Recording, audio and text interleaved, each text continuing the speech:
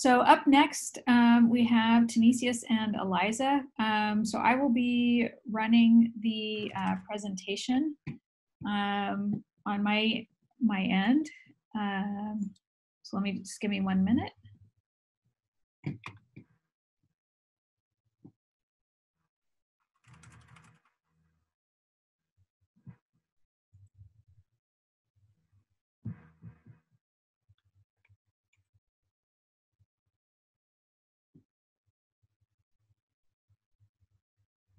Okay. Eliza and Tenecious, if you are ready, please go ahead.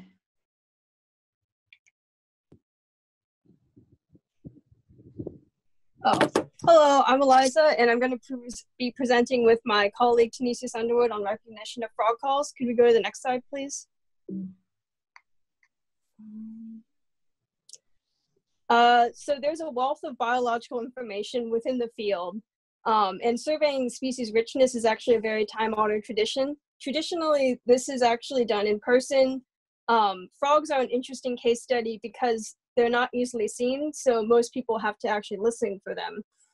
When you do an in-person survey, usually you'll send out undergrads and they'll listen, write down what they hear.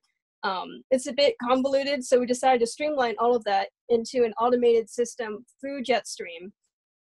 This involves picking it up with a recorder or a Raspberry Pi and then pushing it through. Today we're going to be mostly talking about the neural networks and random forest applications. If we go to the next slide, please.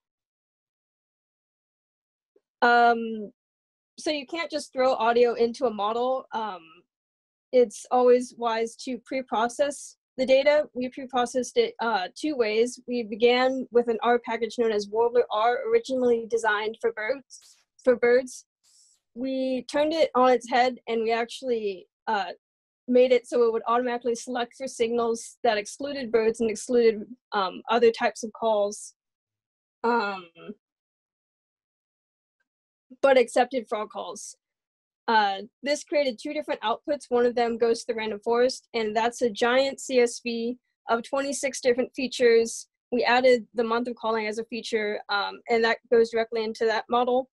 The neural networks accept tiny sound clips that we pulled from the raw audio, and as you can see down below, we have a very large data set from the National Park Service. If you go to the next slide, please.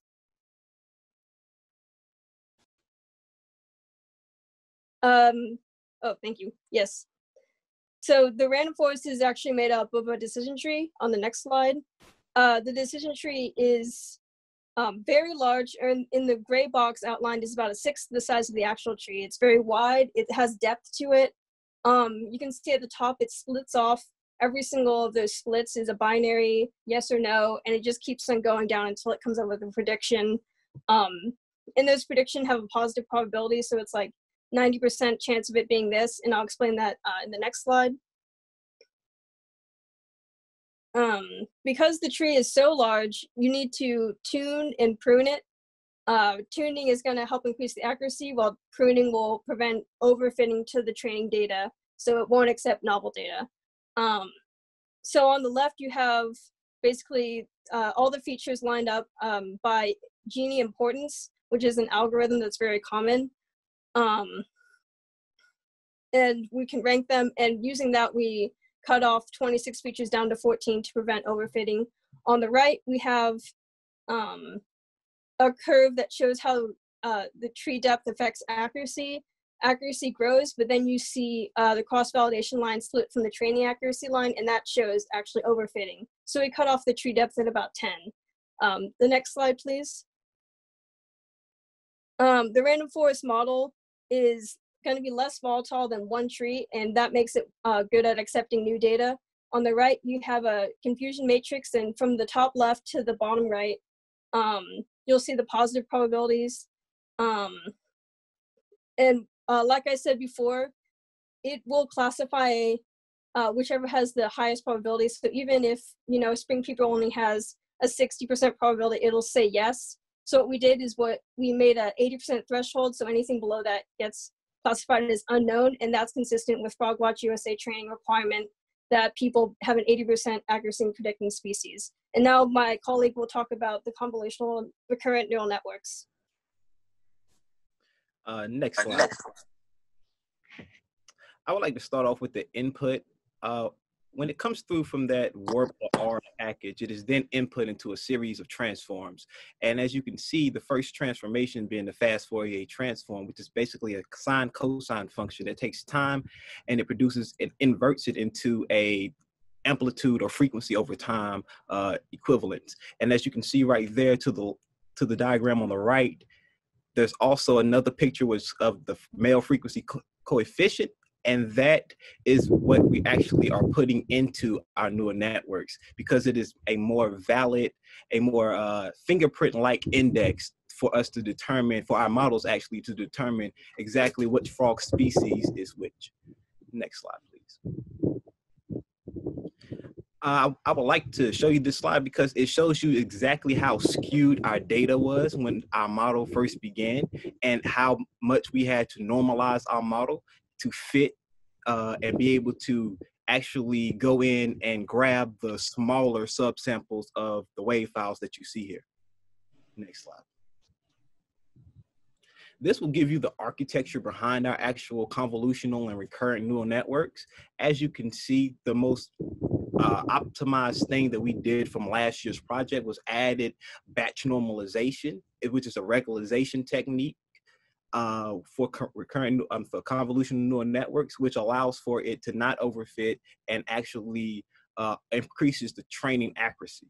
And as you can see in the recurrent neural network, the biggest thing that I would like to point out here and how they differ is that the LSTM, which stands for the long short-term memory layer, has the propensity to actually pass information from one node to the next, but it retains that information which is passed through those wakes and those activation functions, and it allows the input data from one node to the next to be relatable and relevant.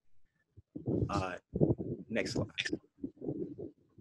All of this to say that all of our models, the recurrent, the random forest, and the convolutional models that we have chosen, all predicted above 97% accuracy in between 8 and 9 of the frog species that all of our models classified. And for me, that is superb because that was what my goal was coming into this year, was to get especially the recurrent neural network and the convolutional neural network percentages up and functioning on more than the 4 calls that we first began with. Next slide, please. Which now you will be giving a model comparison. And here you can see not only the exact accuracies, but the time to build and predict for each model. And the thing that we were going to focus on more so than the accuracy, because all of them seem to have more of a relevant 97 percentile accuracy, we wanted to focus on how much time it took to build and which of the 3 had better predictions when it came to the multi-call trials. And as you can see by our results, it was the random forest and the recurrent neural network that actually did the best by our metrics. Next slide, please. And because we've worked so hard, we've actually been able to put this image on Jetstream, and here are the allocations that are been made for these 2 platforms, the bioacoustic data collection and the frog call analysis. Thank you.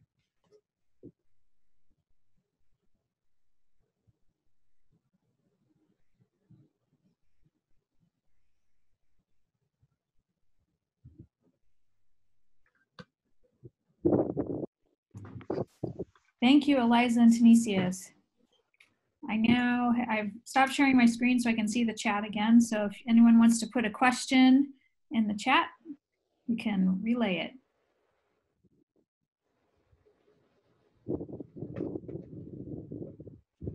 I guess we can start with the two repeated questions, actually. What did you find most beneficial and challenging about the virtual experience?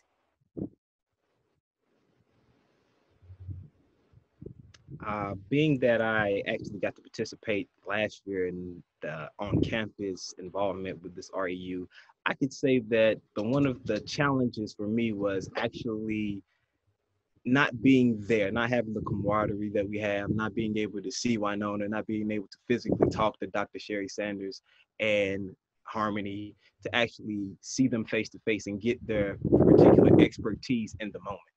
And that's often what is missed, like the in the moment need for complete explanation and validation of a concern. But as far as I would say the benefits to it, it made me have to rely more on myself and continue to research and research and research, even when I didn't know the answer. I just had to continue to research it and hope that I find a way, and we did. So it added a little bit of extra fortitude to my research. Yeah, I would also like to add that both Tenecious and I were watching over our family's kids during the research, so that was fun. Taking care of the kids is great. Yeah, y'all lucky he's inside today. He'd be out here right now, I promise. Yeah, it's certainly more family time than you ever knew you wanted. Okay, we have a couple of questions. Oh, the other one about what could Jetstream do better for you? I use the GUI a lot, so the web shell.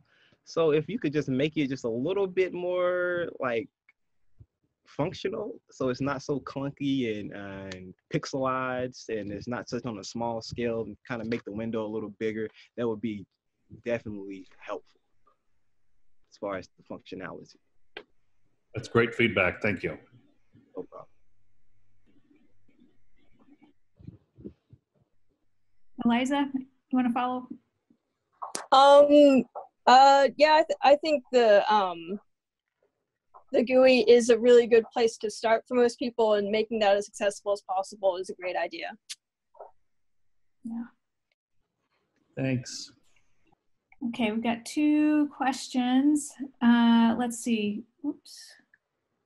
These are both one from Dennis Gannon. There we go.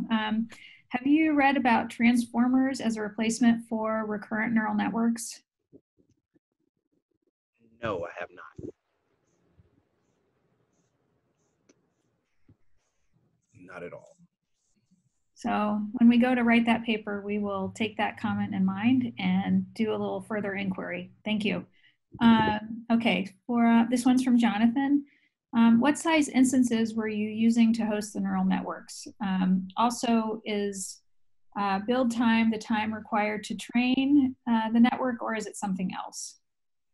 That is definitely time to train the network, and I used a small flavor. Yes, so there's actually two VMs. One of them has the models on it, and one of them has the web page and everything in the pre-processing. The web page one is massive. It actually has a giant volume track attached to it. I think it's like at least 50 gigabytes, and then the models can be as small as you want. It's very quick. It just goes to the models and comes right back.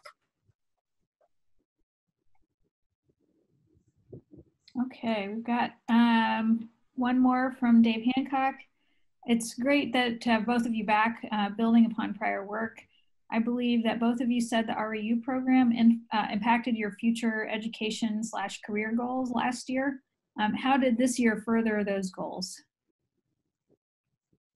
For me personally, I have a lot of input with Winona about how I should go about my process, or how I would go about my process of picking a grad school, and the fact that she was my one determining factor in going to grad school. She led me the way down that yellow brick road saying, "Sir, you're going to grad school. I don't know what you're thinking, but it's a great thing for you." And so, like, without her, I probably wouldn't have even thought about going to grad school. So this internship has affected me and impacted me, not just on my academic success or my future career goals, as far as me picking my final place that I'll call my future alma mater, but it's affected me on a personal level as well.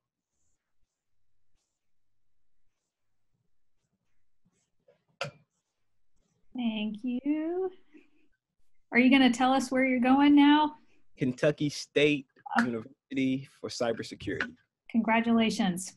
Well done. Thank you. All righty. Eliza, you next. Yes, I think grad school is the move. There's been a lot of factors, but getting my start, especially in the same women's research program that I was in with Haley, that really changed things. So thank you guys so much for that. And the mentorship is incredible, and I couldn't ask for anything better. That's great. Yeah, my high regard to the Center for Excellence for Women in IT. That's an outstanding organization and has provided us with wonderful students. So I'll make sure to relay that to Maureen. Thank you. Okay. All right, everyone. So lots of comments and congratulations in the chat. Thank you so much. Students, you should go look at those for sure. So this concludes the final presentation or the final lightning talks for the REU students.